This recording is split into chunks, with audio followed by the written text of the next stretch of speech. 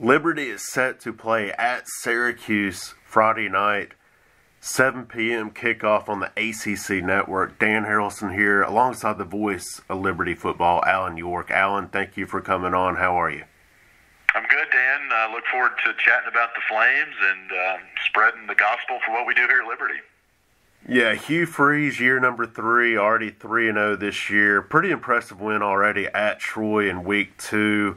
Really impressed with quarterback Malik Willis again throughout the gates of this season, but it's going to be a tough task Friday night at Syracuse, obviously. A third straight year Liberty's playing Syracuse, and then you look at the schedule next week at UAB, opening up the new stadium there. That's going to be a tough task as well, so it's not an easy task going forward, but it should be a good measuring stick for Liberty and Coach Hugh Freeze.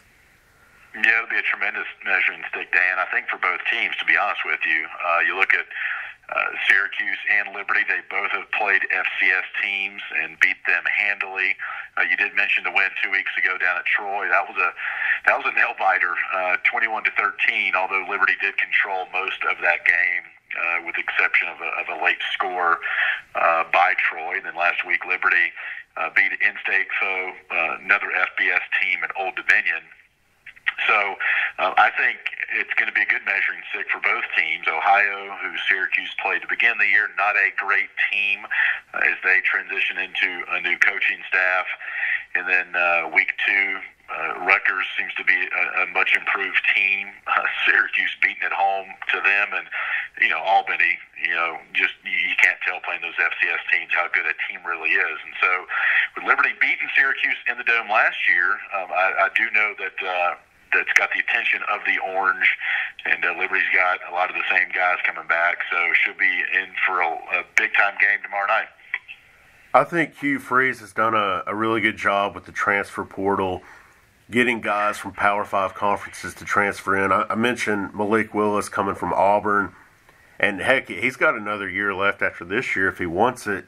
And Johnny Huntley, you look at him at tight end from Colorado, Skylar Thomas, a safety from Washington State, TJ Green, a running back from Utah, Caden Salter, quarterback at Tennessee, Bryce Matthews, offensive lineman from Ole Miss, and then the kicker Alex Barbier from Penn State.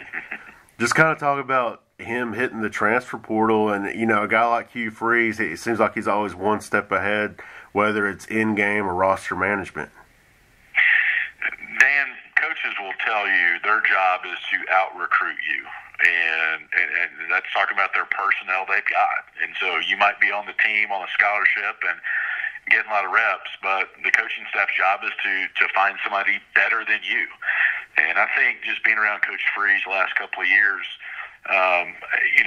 it is by necessity in some ways to get some talented kids that have, proven that they can compete at the FBS level. But I also think, too, Dan, is that people want to come play here. With it being the largest Christian school in the world, some of those student athletes want that Christian environment, and they're going to get it here at Liberty. But I think Coach Freeze is a great coach to play for. His personality fits really well with his team. So, yes, there are some holes that you fill by necessity.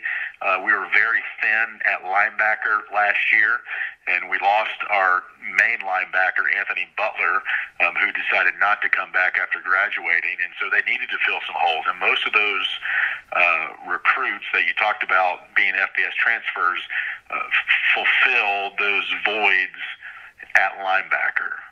So on top of that, Coach is a fun guy to be around, and so I think student athletes are wanting to come here as opposed to having necessities to fill. So it's twofold for Liberty, but I think the second part about people wanting to come play here, I think that kind of gets lost in the translation of, you got all these FBS transfers, why is that? But I do think it's twofold. And you mentioned coming there to play at a school and a head coach like Hugh Freeze and the caliber he is, on top of the Christian environment. And what's interesting about that, it's kind of like BYU with the religious background, and Lavelle Edwards did a heck of a job really getting that program on the map, and we see assistants spread out through and head coaches spread out through the sport of football from his time at BYU with his philosophies and concepts. And, Hugh Freeze, over time, his different stops, he's been able to spread off people from his coaching tree. And you look at a program like Liberty, going forward in the future, do you think now that, because it's relatively new at the FBS level, Liberty football is, but having a person like Hugh Freeze run the program, have success like he has in a short amount of time, I think going forward, Liberty has a chance to be a BYU type program. What is your opinion on that? 100% agree with you, Dan. Our founding father here at Liberty, Jerry Falwell Sr., who passed away back in 2007, he said that. He wants Liberty to be what BYU is to the Mormons and what Notre Dame is to the Catholics. And we played BYU a couple of years ago out in Provo. BYU actually is coming to play Liberty in Lynchburg, Virginia next year. So, yes, I think Liberty is on the fast track, and each game we can get, like we're playing Friday night at Syracuse on national TV, just adds to the exposure of the school. And if you win games like that, which Liberty has done quite well the last couple of years, even going back to 2017, winning at Baylor and Virginia Tech in Blacksburg last year, Coastal Carolina, who was undefeated, going into a bowl game last year. You win games like that, you're going to get more attention, more eyeballs, more applications for the school, for the recruitment office, etc. So it all goes hand in hand with success. But yes, I agree with you 100% that this team can be what those other schools we mentioned are to their fan bases. And I mentioned UAB next week, brand new stadium for the Blazers in downtown Birmingham. Will that be the first game in your career to call a game or even be at a stadium or arena for the first game to be held at a venue?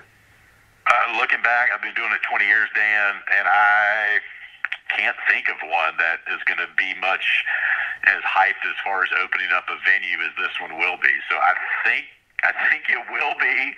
And again, I'm doing what research I can to kind of see what the hype is about with that stadium down there. And I think Coach Clark's done a phenomenal job.